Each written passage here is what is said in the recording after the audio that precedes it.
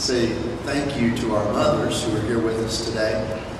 This is one of the great days of the year when we get to honor those who've done so much for us. And as you leave today, if all of you mothers would take a moment either to come by where Terry will be standing in the back or where I will be standing, we will have just a small token, a small gift for each of you mothers. We just want to be able to say from the Valley View congregation that we love you and we're grateful. We're grateful for all that our mamas do for us as we walk this life.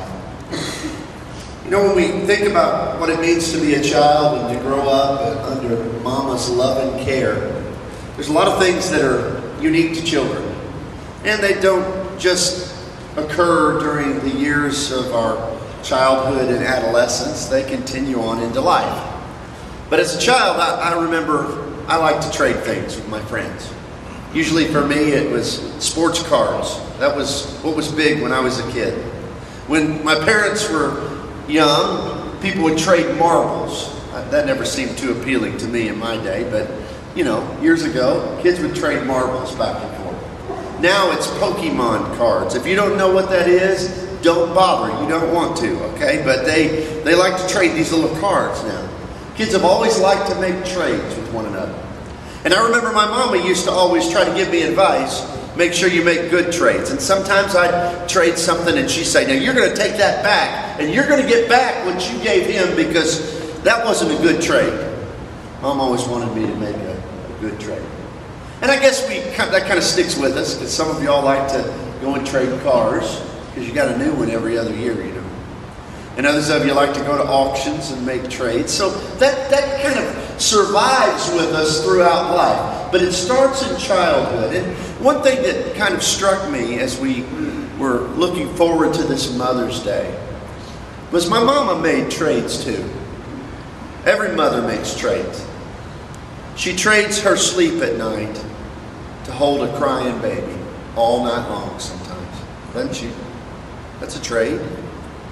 Sometimes a mama will trade her, security and just sense of well-being as she worries for her children and stays up late waiting for them when they go on their first date or out in a car for the first time.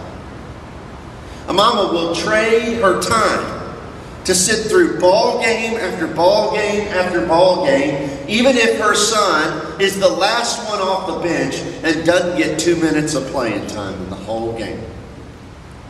She will trade, her sense of honesty to tell him that no matter how he was the best one.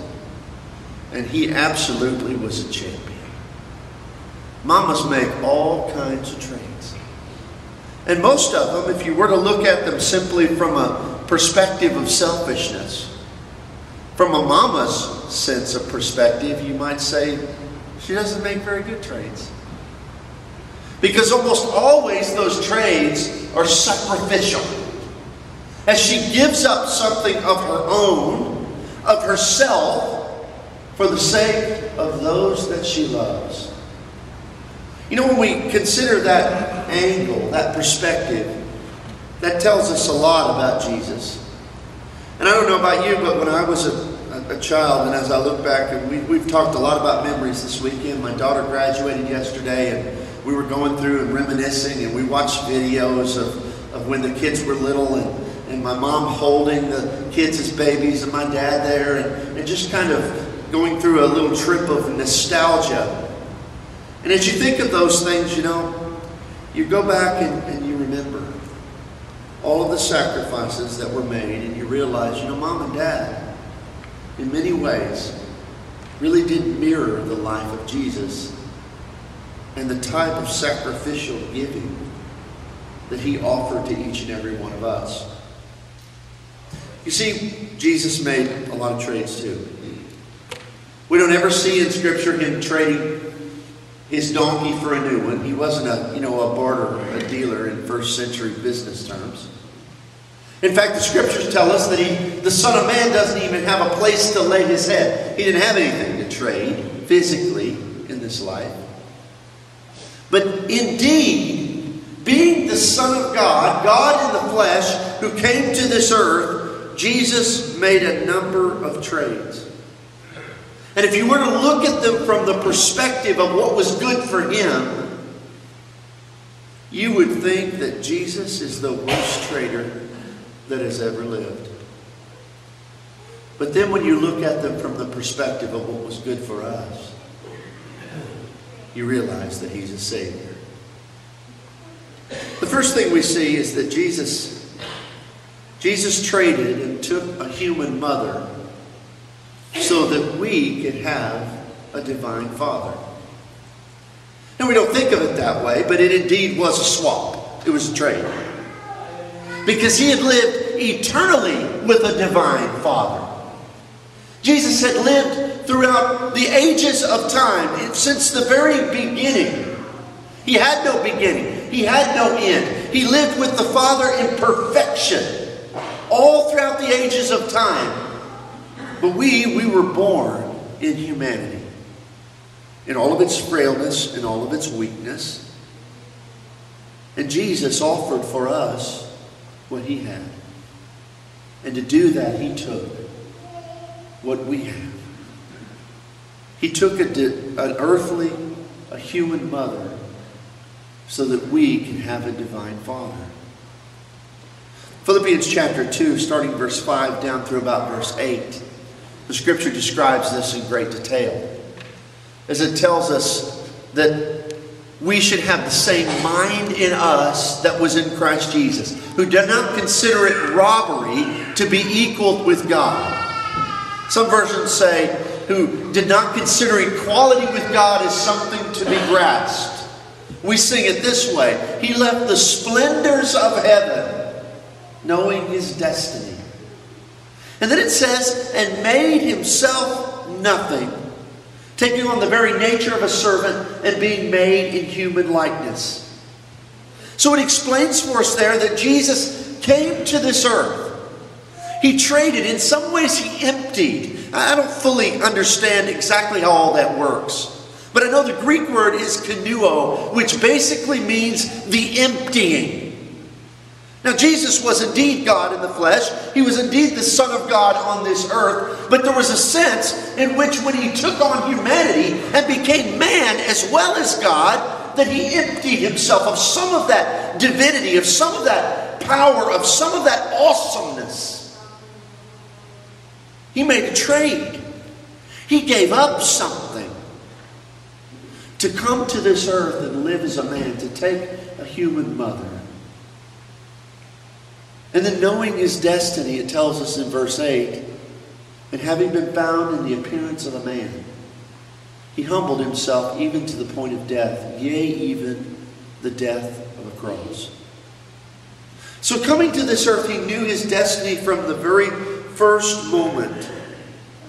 We look over at Hebrews chapter 2 and verse 14.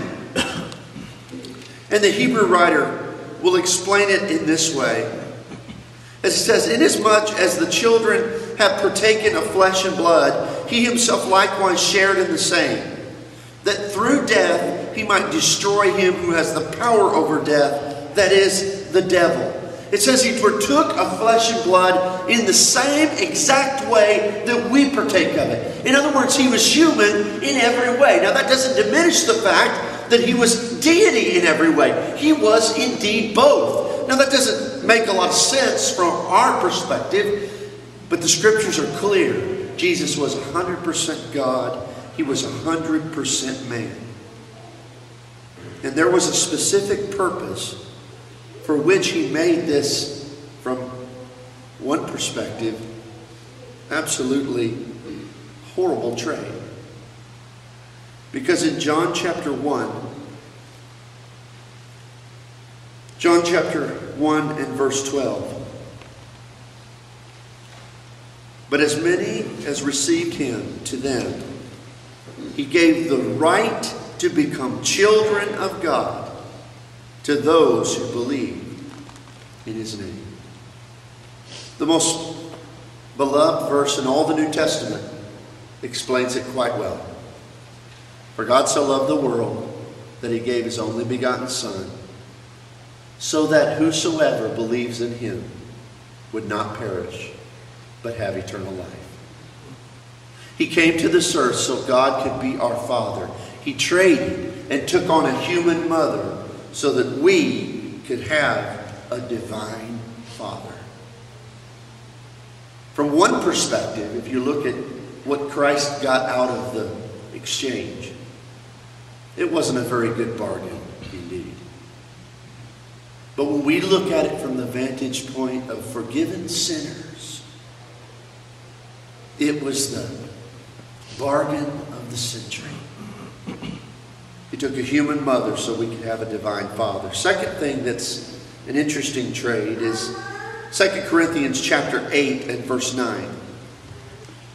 Paul tells us, "For you know that the grace of our Lord Jesus Christ, that though he was rich, yet for your sakes he became poor, that you through his poverty might become rich." He makes a bargain here. He makes a trade, if you will. Jesus was rich. Well, that isn't even an appropriate word. I mean, it's the closest thing we have, but it doesn't capture the fullness of his riches. He was the creator. Through him all things were made that have been made, it says in the book of Colossians. That means he didn't just have everything. He could wish it into existence, and he had everything. There were no limitations on his might and his power and his possessions. So yes, indeed he was rich. But it says, but for your sake, he became poor so that we might possess his riches. When you think about all that means, when you think about the riches that have been poured upon us in Christ Jesus, you see that Jesus indeed, he made a trade. He made a trade so that he would take on poverty. And that doesn't just mean the poverty of humanity.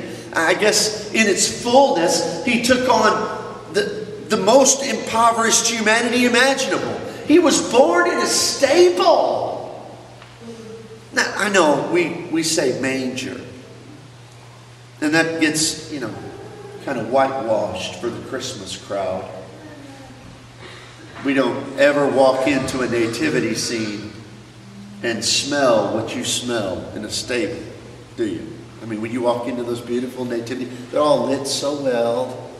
And the manger, which is the feeding trough that they put him in, it doesn't look much like a feeding trough. It doesn't look, these days like any animal's ever eaten out of it. In fact, it is pearly white. It is clean. It is sterilized even. And that's to put the toy baby doll in. Much less a real live baby. That's not where Jesus was born. He was born in a stable with animals, in poverty. He was born to parents who had very little. And he would grow up just a common man in a backwards place. I don't know what we could equate to Nazareth. But I know this, this is going to, I know, no matter what I illustrate here, it's going to offend somebody. So I'm just going to apologize in advance. But Nazareth, that would be kind of like how we looked at a few of the town names when we moved to Arkansas, Goobertown, Bald Knob, Possum Grape. I mean, wouldn't you think that people, in Little Rock who are working in the high rises, or in Memphis working in the high rises, when they would say, some new attorney or doctor moves to town and they say, where's he from? Well, he just moved here from Possum Grape. You know what they're going to say? Well, can anything good come out of Possum Grape? That's what they said about Jesus. Didn't they? You remember? Can anything good come out of Nazareth? He came from a backward place. Little town. Nowhere.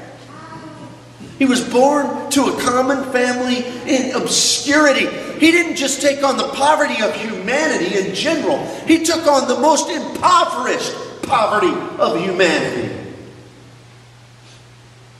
so that we could be children of God, so that we could have a mansion over the hilltop that awaits us, so that we could walk on streets of gold beside a crystal sea.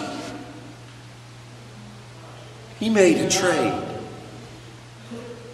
He took our poverty so that we could have His riches. Thirdly, He endured our temptation so that we could have a merciful high priest.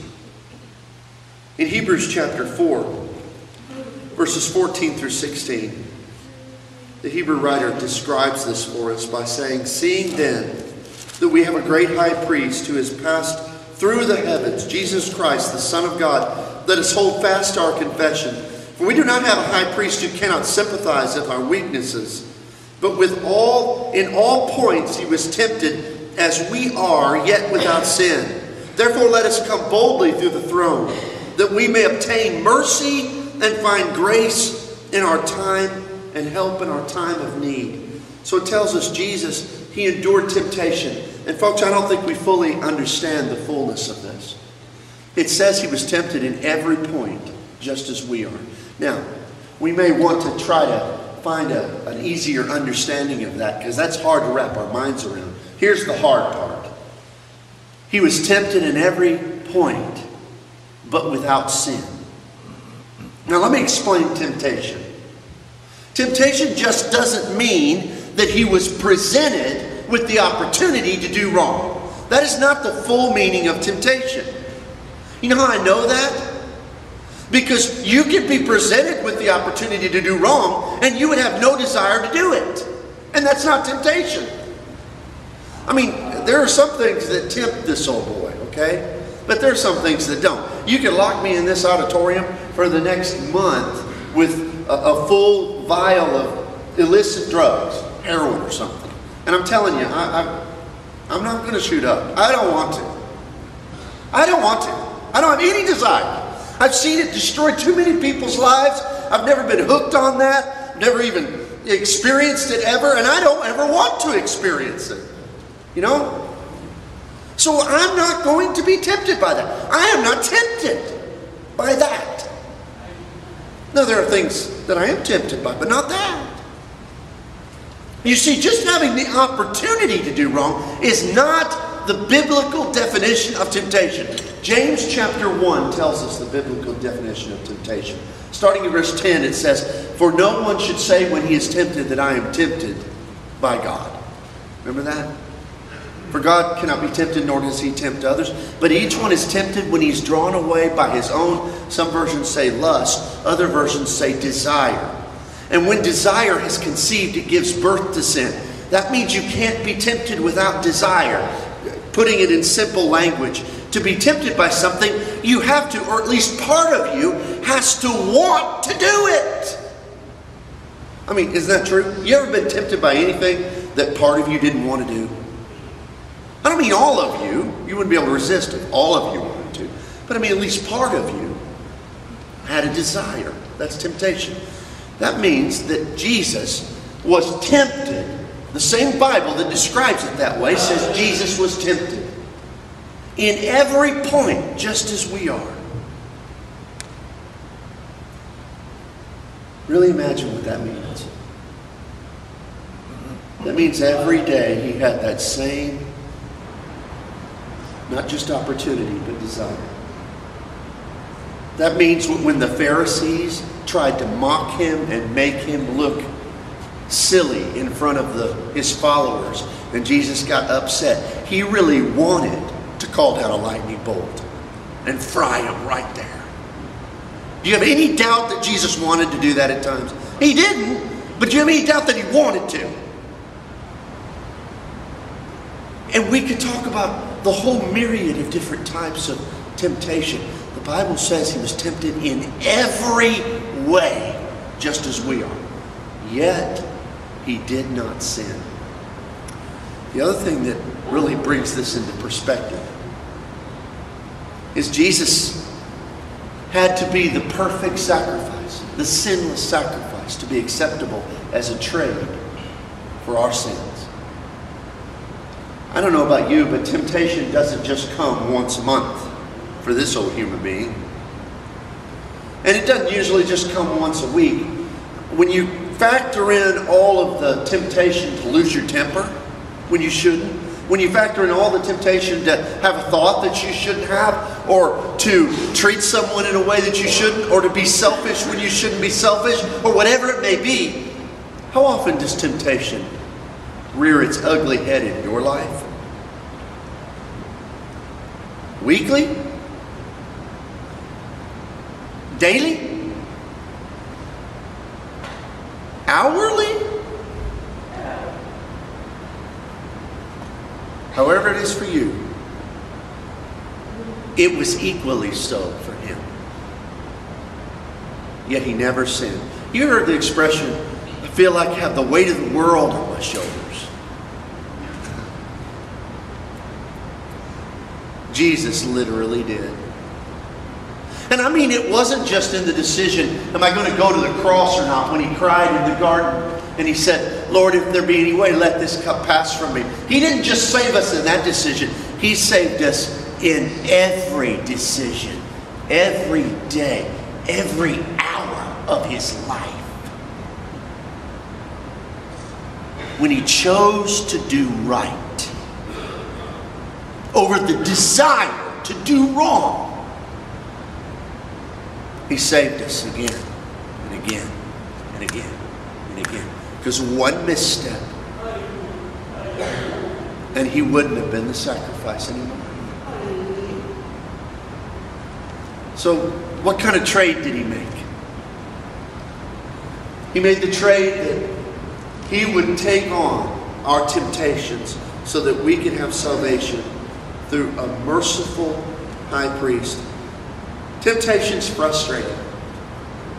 It's frustrating because of that factor of human desire. And we would like not to have the desire, so we're not tempted. But that's not the way it works in life. I heard about an old preacher who he preached for a large congregation, and another young man came in kind of as his protege, and he was going to follow in his footsteps.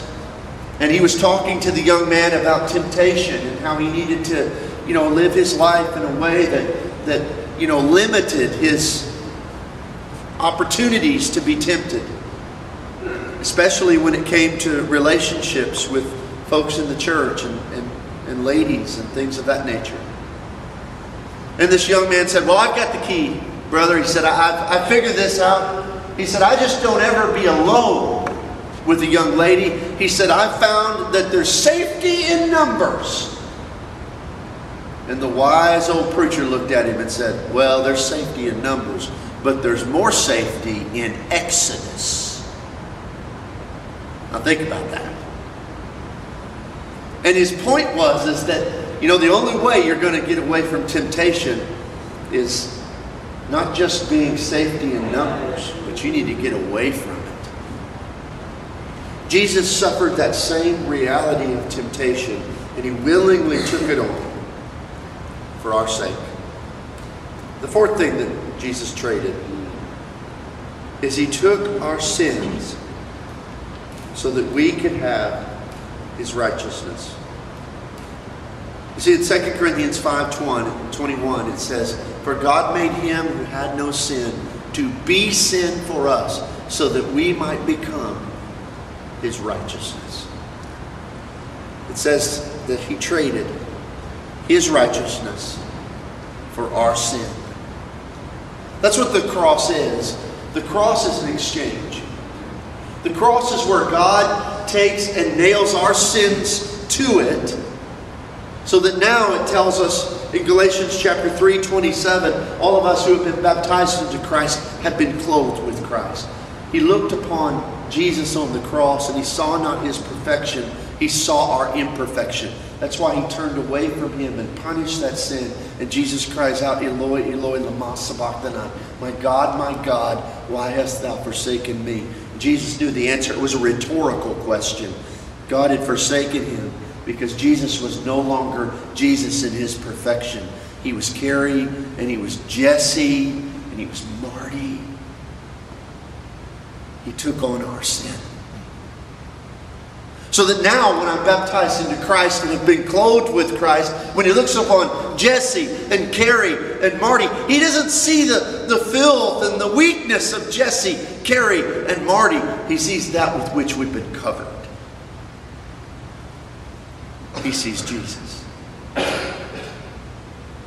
He made an exchange. He made a trade. And of course we see that we now experience purity because of that exchange. You know, we could go on and list so many things that Jesus gave up.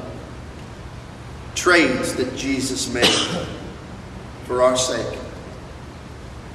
But I think we would all agree that if he were to have looked at these exchanges through selfish eyes, if he were to even have done an evaluation of what was good for him, what was most beneficial, what made sense, what was reasonable,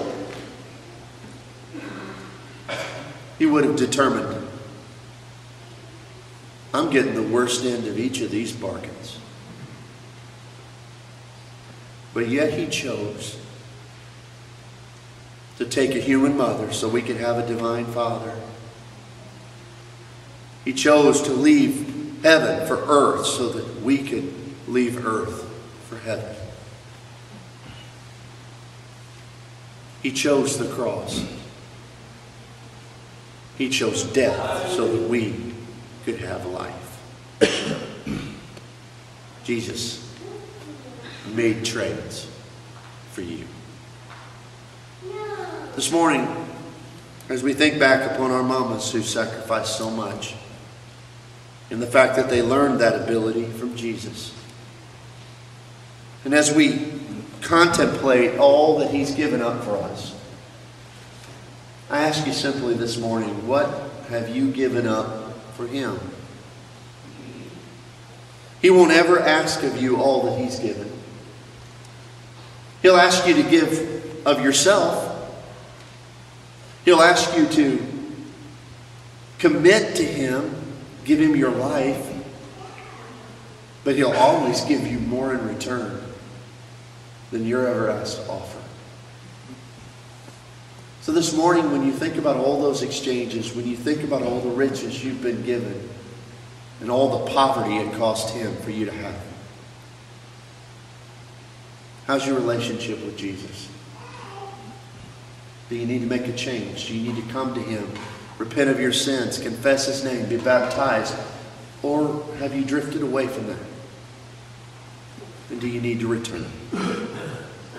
If so, don't delay. Come right now as we stand.